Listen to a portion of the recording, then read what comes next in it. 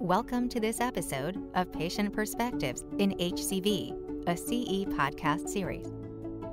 If you are seeking continuing education credit, please review the front matter for disclosures and the requirements for successful completion of the activity prior to listening to the podcast. A link is found in the show notes that can direct you to this information.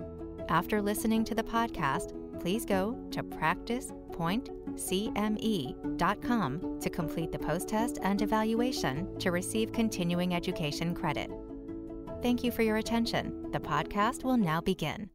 I'm Dr. Tony Martinez from the University of Buffalo and Erie County Medical Center, and I'm here with my patient of many years, Lindsay, who's been discussing her life experience with hepatitis C. And in this third episode, we're going to focus, Lindsay, on your thoughts around treatment. So you've taken us through the journey of how it all began, how the addiction began, and how the Hep C was acquired. You've been diagnosed. We kind of went through some of the journey around the diagnosis, and you didn't start treatment right away. It took some time, right? You were told you had to be sober and abstinent for 6 months, and that was a barrier, and you continued to use for a while. And then around 2018, you linked up with us here in La Bodega and for the initial visit. Right. And what were your concerns about, before we talk about actually going through treatment, what were your concerns about treatment in general? What did you know? Did you know it was curable? I did know it was curable, but my biggest concern was, am I going to be able to, partake in treatment and not be sick? Yeah. Because, I had talked to a lot of people that had went through treatment, not even necessarily around that time, but in the past, and they told me about their experiences and how they were sick with, certain medications, and how they weren't able to go to work, or they had to leave work because they were getting sick from the medicine that they were prescribed. So I was a little nervous about that. I was still going through some things personally, as far as, I was clean, I was abstinent from drugs, but I also decided to get off of MAT as far as the certain medication I was taking. Because I didn't want to be physically addicted to anything. Yeah. I did change to a different MAT that was non-addictive, and I started to go to self-help meetings. But I did have post-acute withdrawal symptoms because at that point in time, coming off your MAT.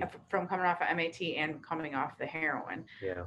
So, I was still going through, the struggles of that. And I'm like, to add another medication on top of this, is this really going to work for me? Is it going to lead me back to using? So you're coming off of narcotics. Right. We have some MAT stuff in there that you're struggling to come down and come off of. Mm-hmm. You're about to begin Hep C treatment. You don't feel great to begin with. Right. You're worried about side effects from the Hep C meds. Yep. And I'm trying to go, and I'm in court to get my child back. And, I just had a lot going on. There was a lot on my plate and a lot riding on me staying abstinent from drugs. So it was just a very hard, stressful time. It was honestly the hardest thing I've ever had to go through in my entire life. So. And the side effect piece of it, the two things that we hear the most from patients around treatment, probably three things. One, there's still a lot of patients that don't know it's curable. Mm-hmm. They don't know that the cure rate's now like 98%. Right. The second thing is what you just mentioned. There's a fear of side effects. Mm-hmm. A lot of patients aren't aware that there's no more interferon-based therapy. There's no more needles or shots, that Right. It's just oral-based regimens that are much more tolerated. Did you know anybody in your life who went through Hep C treatment in the old days with interferon? Yes, and that was where my concerns came from, because I didn't know about the new medications. Yeah, and that's something that we hear a lot. It's almost like this post-interferon sort of PTSD that a lot of patients have, that even if you never went through that treatment, you knew someone and saw someone who did. Right. And the other big concern that we hear from patients is that there's potentially an interaction with their MAT, because we know some of the older regimens, like the interferon based regimens in the old days, could potentially lower your concentrations of the MAT meds, which is no longer the case, but it's still this sort of not myth, because it was accurate, but it's still out there among patients that they're still concerned with it. Right. Did you ever hear anything surrounding a liver biopsy? Somebody that I talked to that was older, that was they had got Hep C from a tattoo, and they got treated, and I want to say it was like the 90s. So I knew that it wasn't the same, but I just didn't know what the difference was going to be.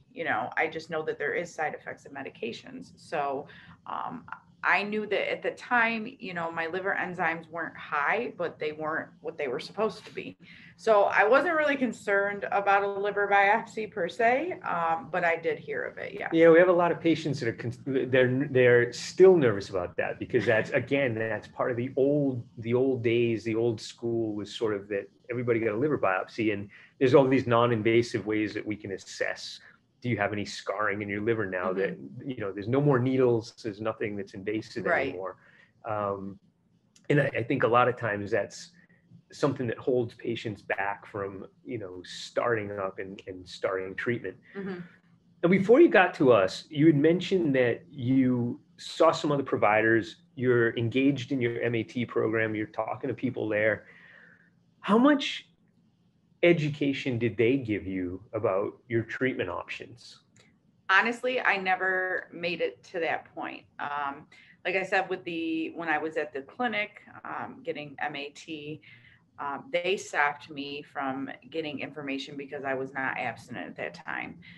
When I decided to go into treatment again in 2018 of March, I was in a rehab, and they did the test, which I already knew I had it, and it came back that I had it, and they said that, I could get treatment, and I was going to link with a provider that they link patients with when I got out.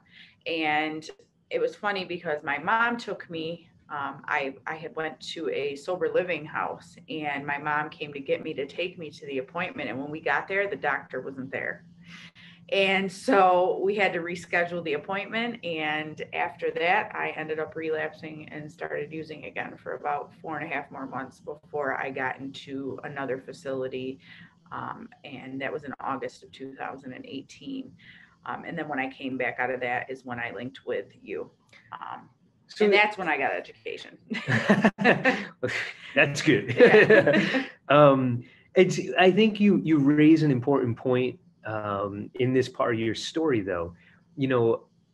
A lot of times people who are using, and you've described some of the chaos, so to speak. You had a lot going on. I mean, you had your child, you had, I think you mentioned you had some legal stuff that was in there. You're trying to avoid getting sick. I mean, all of these things become a factor. And oftentimes it's not so simple that you just get a referral and go to the appointment, and that's it. It's nice and easy like that. And I think that your journey highlights how many touches it might take before you get linked from that time of diagnosis. And it might take 6 months, it might take a year, it might take 6 years, but you have to kind of providers have to keep trying, because every time you do it again, there's a chance that it's going to work. You can't quit on people. We've heard programs where, if you miss 3 appointments, they refuse to see you. So I think that in this arena of Hep C treatment, we really need to be understanding of what people are facing. And I think that you've described a lot of that. So you get the baseline workup done. That wasn't too bad. No. A couple labs and ultrasound, and pretty easy. And you get treatment meds. You start up therapy, and just talk us through it. How was it? How was being on treatment? My biggest thing, I've never been good at taking medicine unless it was something that was a narcotic. So I had to set alarms on my phones to remind me when to take my medication. And the side effects were mild. It wasn't anything unbearable. I was still able to go to work. It did make me a little sleepy. I don't know. And I really can't say that it was from that though, because like I said, There's so many other things. I had a lot of on. underlining factors going on.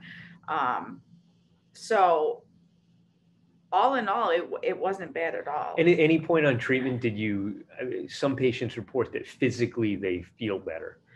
Yeah, I mean, like I said, I had post-acute withdrawal symptoms from coming off of the MAT. Yeah, so you're still sick anyway. Right. And so I just tried to, put things in my life to occupy my time so that I didn't think about it.